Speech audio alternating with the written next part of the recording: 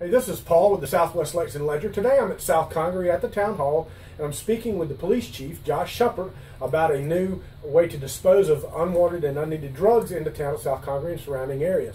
CVS has partnered with the Partnership for Drug-Free Kids to give this box to the town. It's done on a grant, and people can come here at any time that the town hall is open and drop unwanted or unused medications in it that will be disposed of. Chief, how did you find out about this program?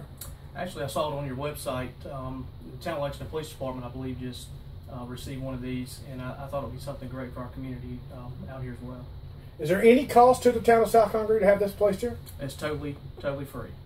And now people just come in during the times that the town hall is open, and they open this little door and drops it in it, securely stores it until it reaches a certain point, and then what do you do with it?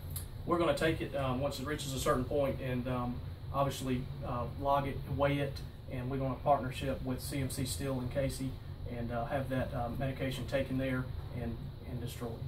I understand from some other police officers I've talked to recently that saves a great deal of money, that the public doesn't have to pay for that incineration, and that CMC does that as a community service. This is a great way to dispose of these medications.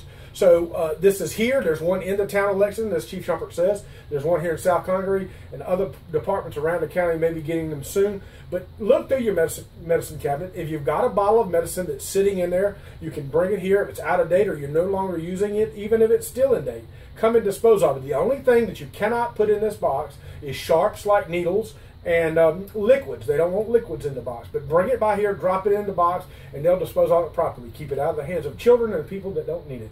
This is Paul Kirby with the Southwest Lexington Ledger.